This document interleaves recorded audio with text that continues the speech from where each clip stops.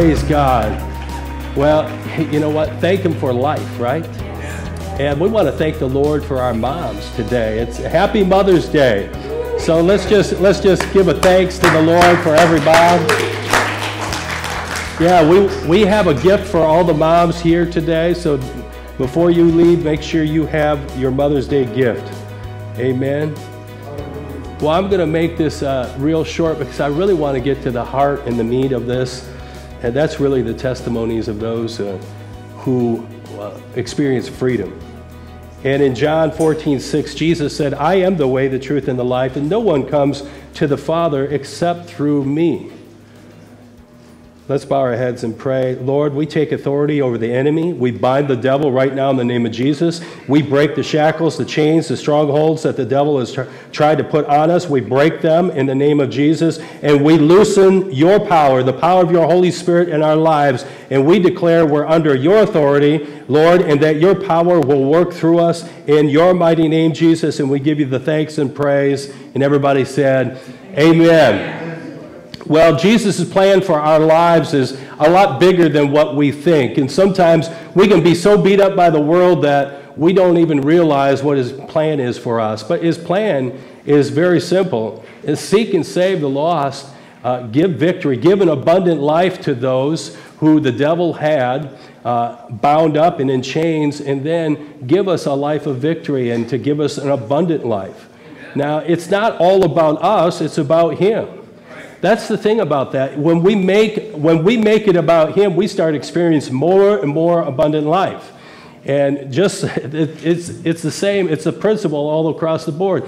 God made you for a purpose and a plan, and he wants good things for your life. He doesn't want bad things, he wants good things. And sometimes we get convinced or deceived by the enemy that the bad things are actually the good things and God's holding out on us.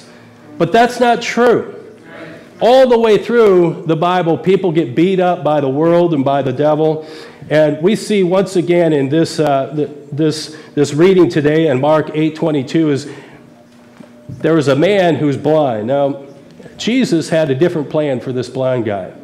And here's how it goes in Mark 8:22. When they arrived in Bethsaida, some of the people brought a blind man to Jesus, and they begged him to touch the man and heal him. Jesus took the blind man by the hand and led him out of the village. Then, spitting on the man's eyes, he laid his hands on him and asked, "Can you see anything now?" The man looked around and said, "Yes." He said, "I see people, but I can't see them very clearly. They look like trees walking around." Then Jesus placed his hands on the man's eyes again, and his eyes were opened. His sight was completely restored, and he could see everything clearly. How many know that the Lord wants you to see things clearly? Amen. So many times the devil wants to blind us to the truth, right? The devil wants to blind us to the truth, and he doesn't want us to see clearly, but the Lord wants us to see things clearly. I just want you to look at, this guy got a first touch from Jesus, but Jesus asked him, "Now can you see? Can you see anything now?" And the guy said, "Well, yeah, I can see." And a lot of people get that first touch and then they stop. But the Lord's got more for you after that first touch. You can see right here that Jesus touches him again. He touches the man's eyes again. And then the guy received the fullness of it. So many times that people come to Jesus and they get just a little touch, a little taste. And wow, that was good. And then they kind of leave it at that. But God's got more for you. He's got more for us. Don't stop with that first touch. Don't stop there. Now, the Lord wants freedom for you. He wants freedom for everybody. He wants freedom. This guy was bound up, man. I mean, talking about not having freedom, he doesn't have any eyesight. He can't see where he's going. He's got to be led by a hand. Now, that doesn't sound like freedom. It's not a chain necessarily, but when you're being led by the hand, well, that's not exactly a free life for an adult, right? Well, the Lord has more for us. He's got more freedom. Now, we just came back from Freedom Weekend, and it was awesome. It was awesome because the Lord is awesome, and the Lord's presence was there. But a lot of people ask me, why do we do Freedom Weekend? Why do we have Freedom Weekend? Well, here's some things. I just want to cover these quick.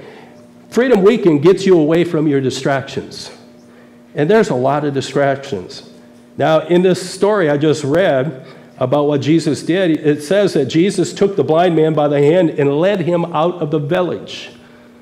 Now, how many know that sometimes you got to get out of where your comfort zone is? You got to get out of your place of where your blindness is and all that to really receive what the Lord has. Now, could the Lord just do a miracle right there in the village? Yeah, but he made it a point to show us this.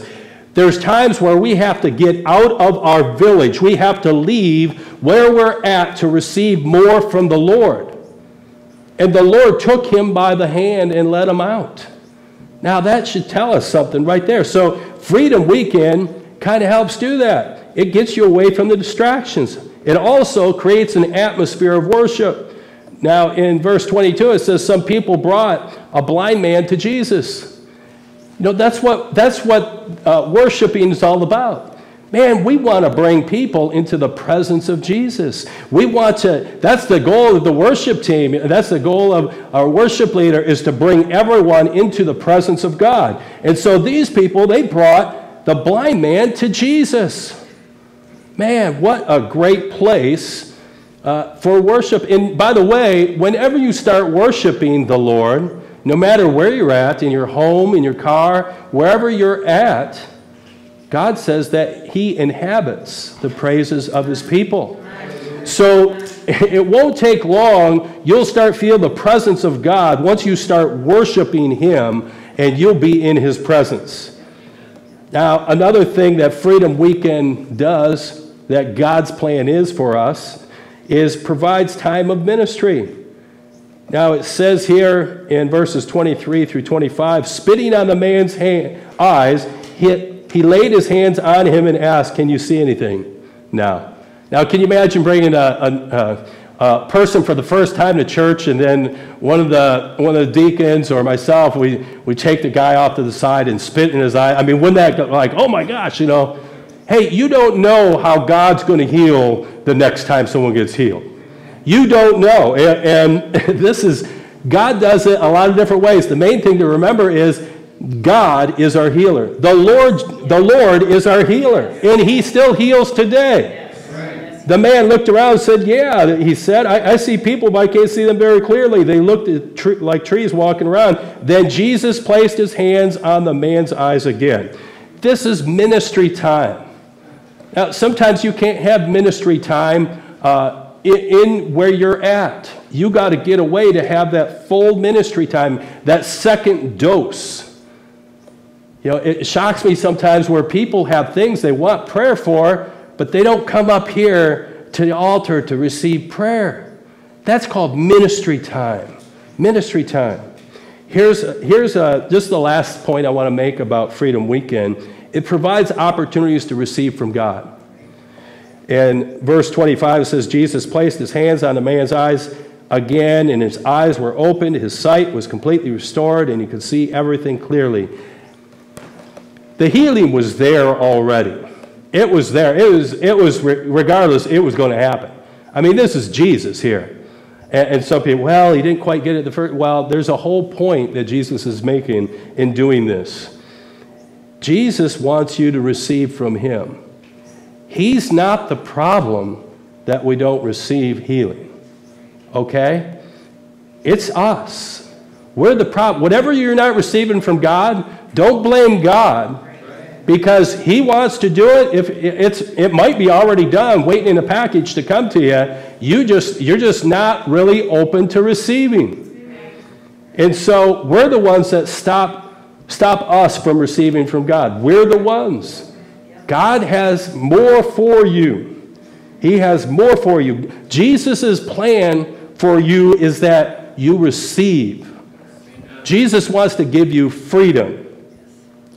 Here we go in John 8:36. I'm just using the Common English version here. If the Son gives you freedom, you are free. Yeah. Well, the whole problem is we don't want to receive freedom. But I tell you what, God wants to give freedom to you. He wants to give, now he's already given you a free will. That should tell you something. But he wants to give you freedom that you maybe don't even understand at this point yet. And so who is freedom for? That's the question. Who's it for? It's for everybody. It's for the lost. It's for the hurting. It's for those who are in darkness and backslidden, those who have anger issues. It's for those who have been saved and maybe not received the fullness yet. Maybe you've received a touch from God but just haven't received the fullness. It's for everyone. And so, really, I want you to hear who freedom is for from the people who receive freedom themselves at Freedom Weekend. Now, we're going to show some testimonies here, and it's not all the testimonies, and if you're not in here, don't think that, oh, I left yours out because it wasn't good. Every single one was really good. What it came down was time constraints. So they were all amazing, and I do have all of them saved. So if any of you want your testimony, we can give you the testimony and let you see that and just remember it all the time later on. Testimonies are powerful. We overcome the enemy by the blood of the Lamb and by the word of our testimonies, right? So testimonies are powerful. I want you to see these powerful testimonies because it really tells us who freedom is for. Who freedom is for. Here we go. It was really unexpected. I came with shoulder pain, and I had been going to therapy for like a month and a half and not really seeing improvement. And I had just said the Lord just needs to heal it, and it's gone.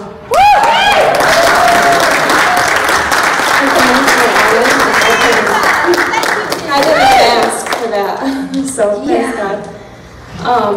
And I came here because I wanted to learn what this, ministry and deliverance. And I thought I was all set, like I said the other night at the bonfire, I brought friends with me, and I was like, oh, they need this. Right? First sign you need deliverance. If you think you don't. So, the Lord healed my heart, and I had some pretty deep hurts, and that I feel were kind of holding me back from where I need to go. And now I feel free. Like I can run into what God has for me now. So, praise God.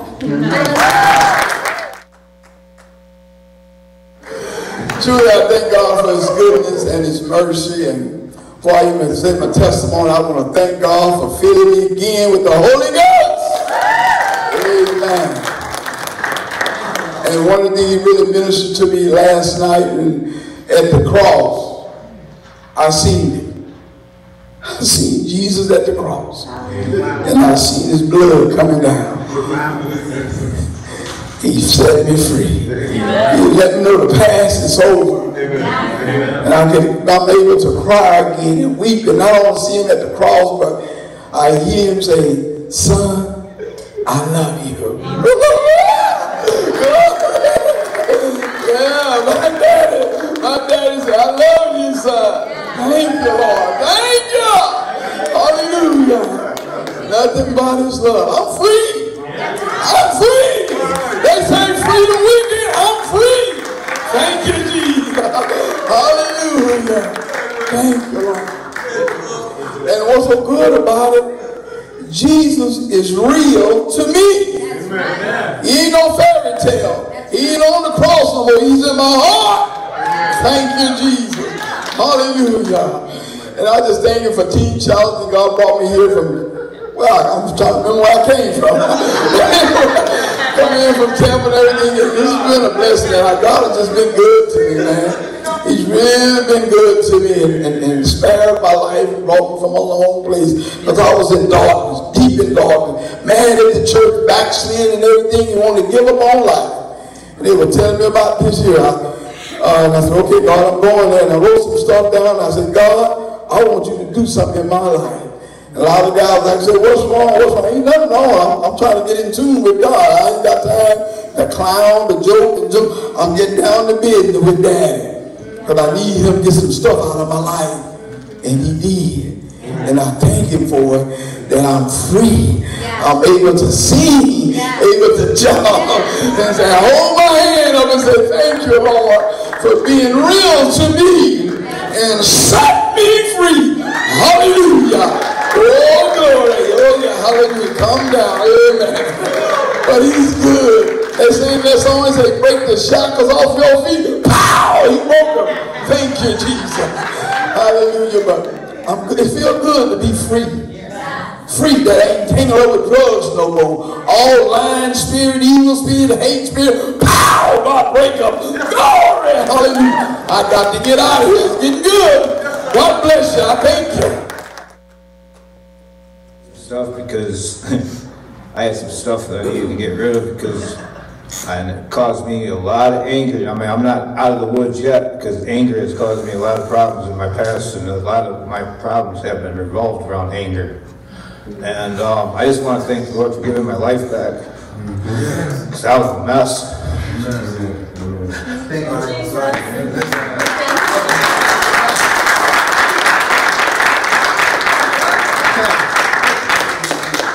Like I said before in my regular testimony, I've been locked up more than I've been out there in the world, so this is all new. I'm usually locked up by now, so I made the choice to come to Teen Challenge because I knew I was heading straight back to prison, and I just thank the Lord for this weekend, and amen. Amen. Well, you know, I didn't know what to expect coming here. I've never been to one of these, and but I knew that something powerful would happen if I allowed, you know, God to work and you know, do what I had to do. There's a lot of things that I ran from in my life. You know, a lot of the issues that I had in my life, you know, I ran from.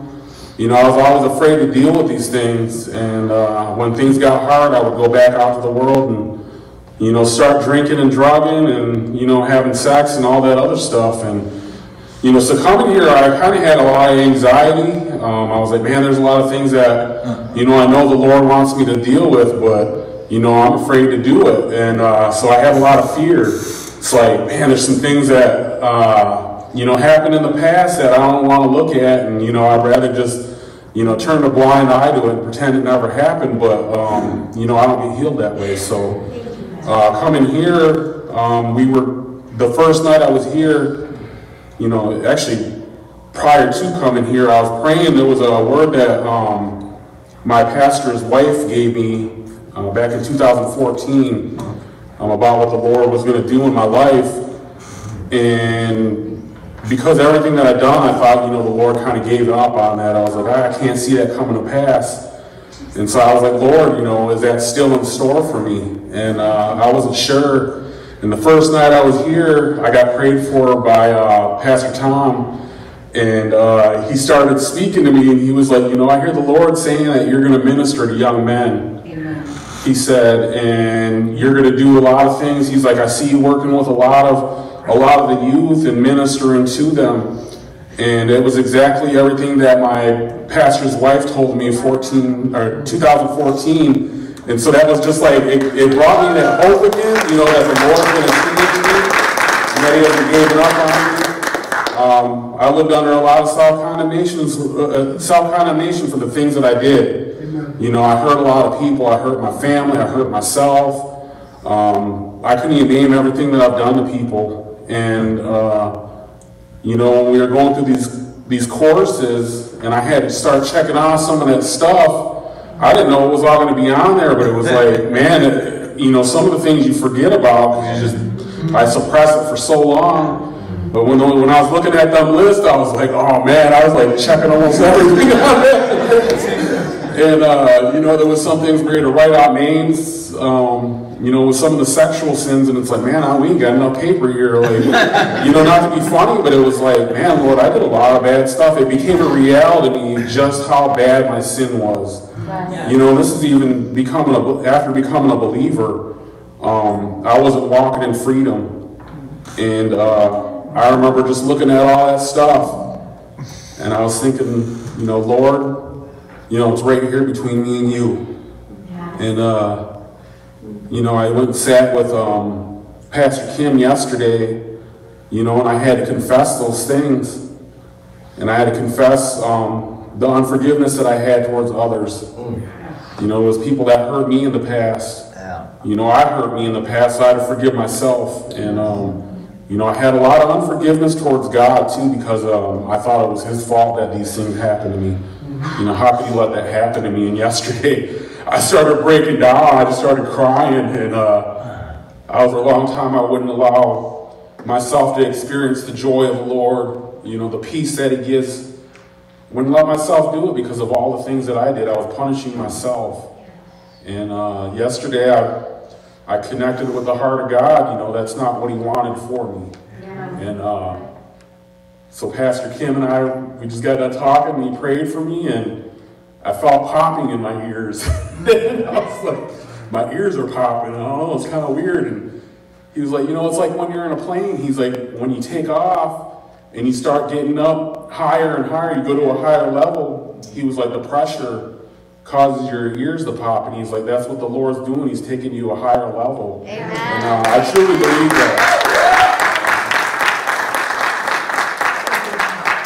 I don't know, I feel great. I feel clean inside again. Yeah. And, you know, that's a good feeling to have, is knowing that I don't have to worry about things that happened to me in the past or things that I've done in the past. That doesn't have a hold on me anymore. I'm not ashamed of it, and I'm not scared.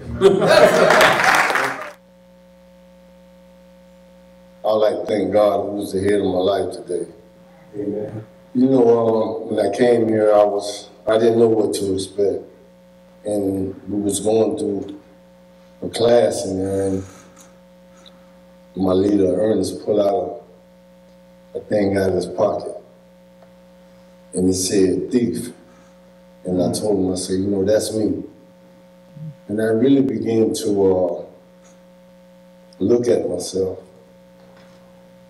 I held unforgiveness for a long time. I never forgave myself for some things that I did. I thought I got away with it. But old feelings came about this weekend. And then he pulled out another piece of paper, said liar. That was me. You know, I've been manipulating. You can say I was Jacob, something like that. I did it all. And I began to hate that person. I don't want to be known as that person no more. Yeah. And but I thank God for Freeland weekend. Hallelujah. You know, he's freed me of some things that I carried for 30 and 40 years. Yeah. One of the things that was brought back to my attention, I had a brother that died of colon cancer at 29. In the middle of my addiction, I didn't treat my brother right. But my brother loved the Lord so much. The last words he spoke to me, it was over the phone. He told me, he said, Mike, don't worry about me, I'm going to be all right. My brother was a believer. But he had forgiven me, but I never forgave myself. And those feelings, I had a lot of hurt. A lot of, but you know, don't feel bad for me. You know, this is joyful time because I'm free today. Amen. I'm just overwhelmed with the things that was brought up out of me that I didn't know that was holding me back. Yeah. I was carrying some things that I'm not proud of. Things I did in the world. But I thank God that I'm not that person. Yeah. Amen. I came here knowing that I would get rid of some baggage. God has been working on me for a long time. And the movie that just came to my mind sitting there, because I'm a movie person, was Pilgrim's Progress. If anyone's ever seen it? Yes. And it just reminds me of this because it's all about carrying our sin and everything, every emotional baggage on our backs. And here, we got to unload it at the cross. Yeah. And I'm just amazed. And I'm getting ready to go on to a new chapter in my life, and now I'm ready. Yeah.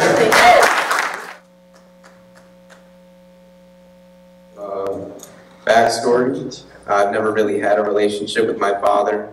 My mother got pregnant with me when they were both still in high school. And there was an argument on whether or not she should have an abortion.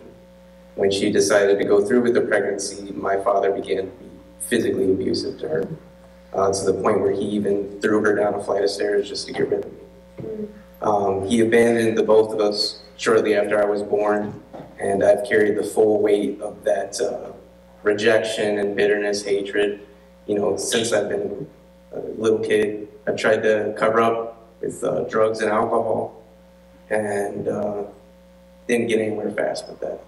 When I came into the Teen Challenge program, it was kind of put on my heart that I should reach out to him and forgive him, and that idea absolutely terrified me.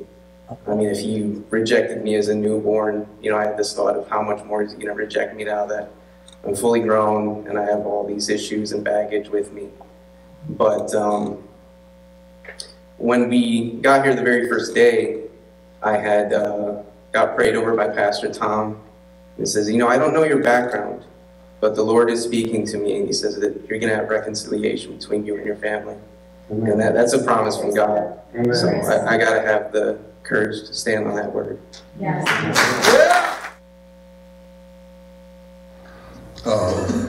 My name is Darryl from Florida. Ended up in Saginaw 4.5 months ago.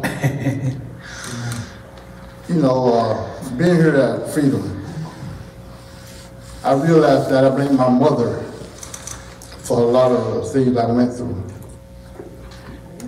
And you can ask me about my mother's one of the sweetest persons in the world.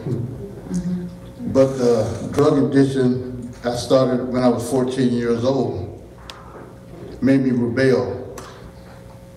And since I've been here, I realized, dang, I blame my mama for a lot of stuff. And never really thought about it until now. With the behavior I had started doing, I say they should have found out. They should have knew something was wrong. I'm doing cocaine at 15 years old. So I fell into schoolwork. I was a pretty good athlete. That's the only reason I stayed in school, because my grades got bad, but the school allowed me to go ahead and play. Then I had, resentment, bitterness toward my brother. Didn't know that until now. But I always consider myself a good person, because I help anybody. But I want to help them myself. I was going around talking about it. I ain't doing that to nobody but myself. I hurt my mother. And, I love my mother. I really hurt her. So me coming to Saginaw, I probably ended up dead or in prison if I wouldn't have came. Because I had a personality, I didn't like myself. I was a bad guy. Did things to people, didn't care. So I probably ended up dead or in prison. But now, I know who I am. Amen. I know I got a father who loves me. Amen. I've got a bunch of brothers I care about. Yeah. One day I wouldn't care about none of y'all. But I just thank God for what he's doing in my life. I always go back to my mom because I love my mom. And I just thank God for what he's doing in my life, man. I help anybody if I can, Sometimes I sneak and do things for brothers I shouldn't be doing. But I just think what he's doing in my life. I got a relationship with God now, which I didn't have. I grew up in the church, but never knew God, never knew him at all, man. But now I could walk, I wake up sometimes praying. My roommate say, man, you be talking in your sleep. I'll be up praying. Just saying thank you. Thank you. Because I know where I come from. I didn't like the person I was. If you don't like yourself, who like you?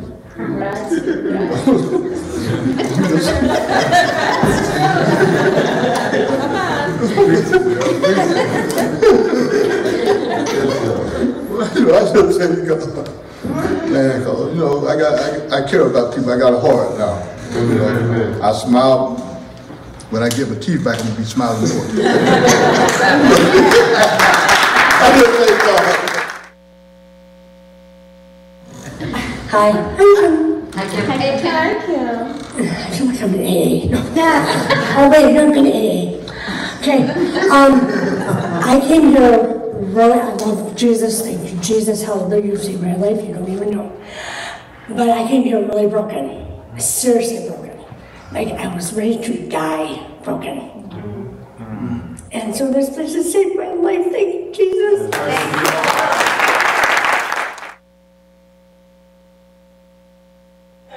So when I got told about this, I'm like, yeah, I'll go oversee.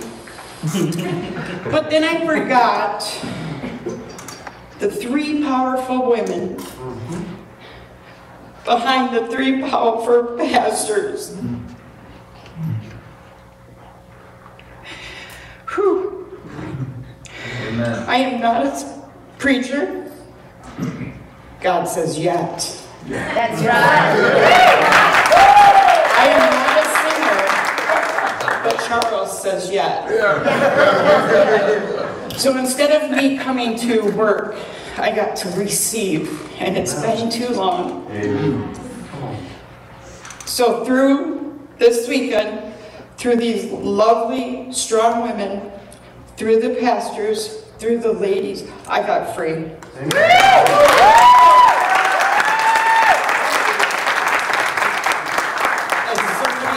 A word over me that I needed.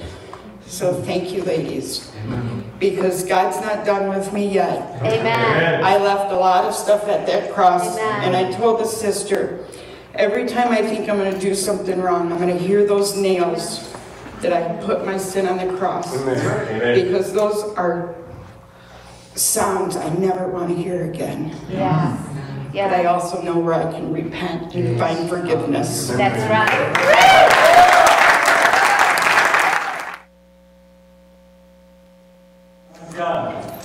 Well, my name is John.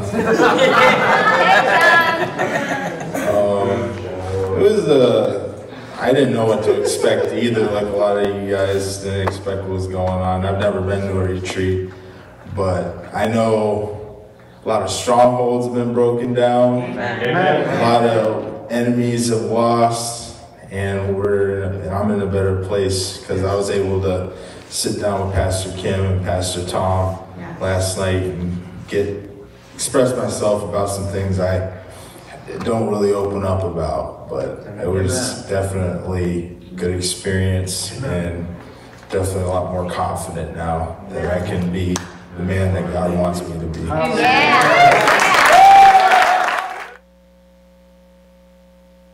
Hi, so I just want to piggyback on what Brother Ernie said. It's been a long time since I've done a Freedom Weekend, and I knew what I was going to have to do to prepare for this weekend. And so I remember telling my husband, oh my gosh, we gotta fast. We gotta pray. I gotta study. I have to. And I had to give up time from my grandkids to be able to do this. And I have a grandson, a specific grandson, who will call me all the time and say, Grandma, he's 17, but Grandma, you want to watch movies, you want to do this, you want to do that. And I had to say, I can't do that. I have to study. Or I couldn't go out to eat. I couldn't have cake on my birthday. Right? Things like that. But a verse came to me. For no discipline seems pleasant at the time, but painful. Later on, however, it produces a harvest of righteousness and peace for those who have been trained by it.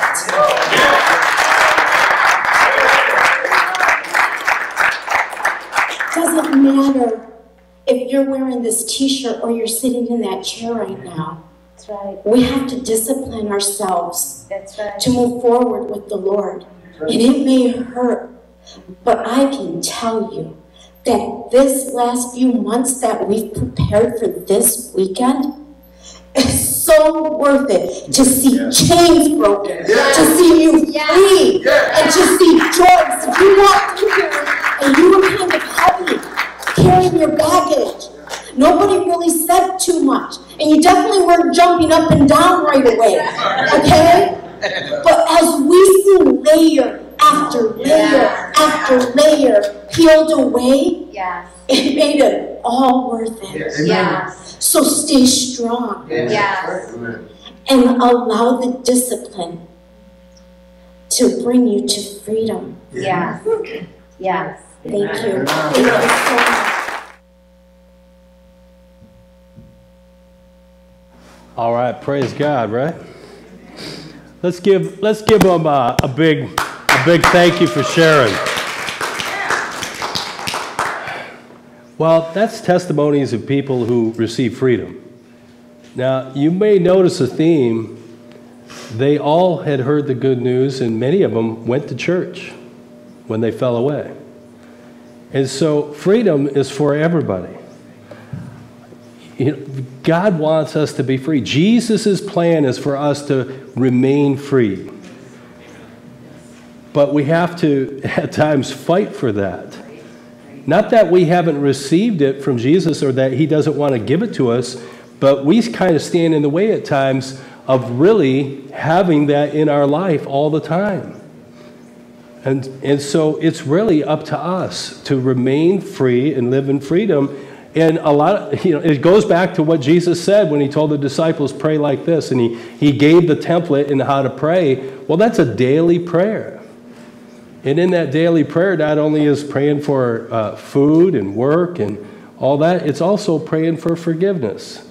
And so even as Christians, we would be the biggest hypocrites in the world if we said we didn't mess up at times. We didn't make mistakes. We didn't sin. Our sin hopefully is getting further and further apart from when the times we do. But we still mess up, right? I mean, you might have got mad at your spouse or said something, a hurtful word, and guess what? The Lord has a very clear answer for that. And what do? We go to the cross. We go to Jesus himself. If we confess our sin, he's faithful and just to forgive us of our sin and cleanse us from all unrighteousness. That's how we remain close to God throughout this whole journey that we have, this faith journey with him. And so I just want to let you know, God's still working on me. He's still working on you. But one thing's for sure, he wants freedom for every single person. So who's freedom for? Well, Christy said freedom's for the hurting.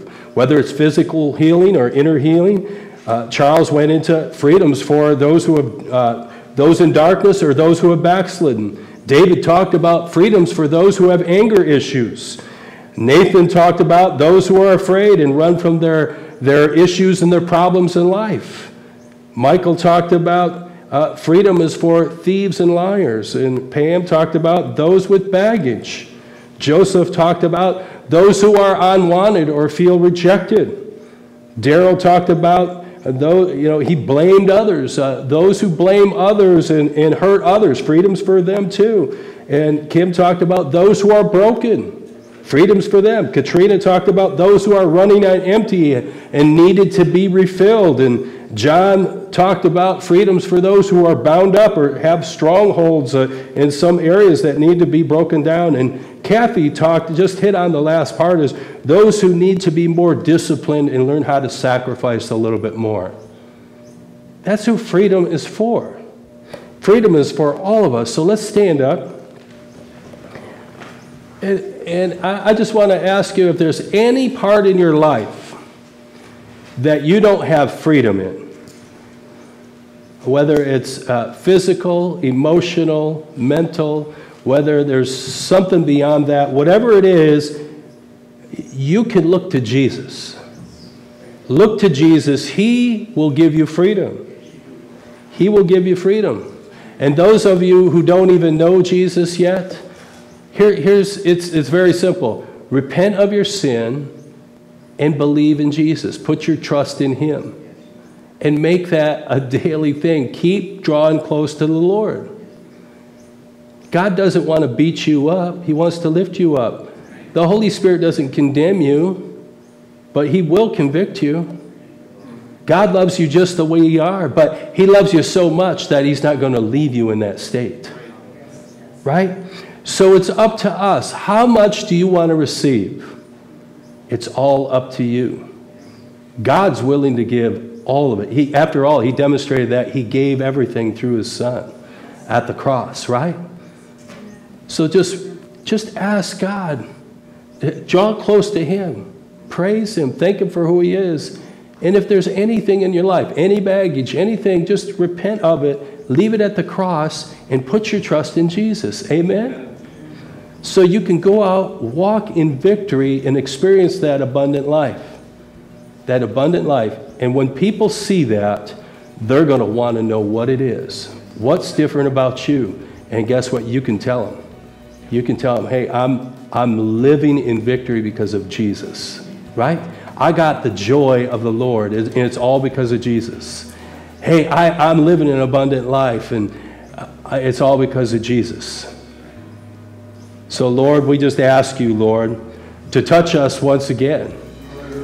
You touched that blind guy a couple different times, and Lord, it doesn't match our theology on how you did it, Lord. And Lord, but we pray that you would touch us, Lord, again and again. Every time we need a touch, Lord, that we wouldn't be afraid to come to you or think that we don't need more.